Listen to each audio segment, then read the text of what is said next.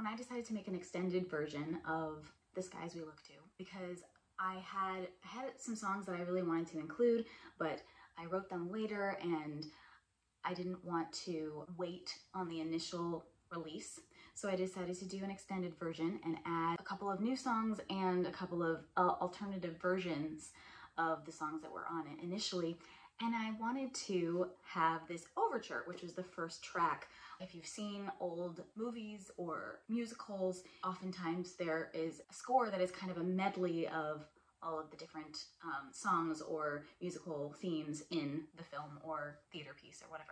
I really liked that idea. I grew up, you know, watching my grandparents' Rodgers and Hammerstein movies and obviously in theater and stuff. So I liked the idea of doing that with my album. So I asked Ashley Ng, beautiful cellist, if she could do it for me. And she actually arranged the whole thing. I gave her the songs, I told her, you know, the order and everything, and she arranged the melodies to play on cello and the transitions between the songs. It's amazing. People who are classically trained who can do this, I admire them so much. And then we came to the studio. Actually, we weren't even in the studio together, which would have been awesome. We had to do it over Zoom because of COVID.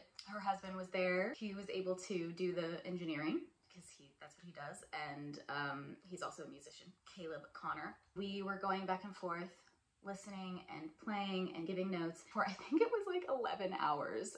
Ashley is a champion of endurance and playing, and it turned out even better than I imagined. And it's all her. It has all of the songs from the initial release of The Skies We Look To in order. Actually, I had this idea before Bridgerton came out, but then Bridgerton had become really popular and they used that concept of basically like a string quartet or orchestral versions of pop songs.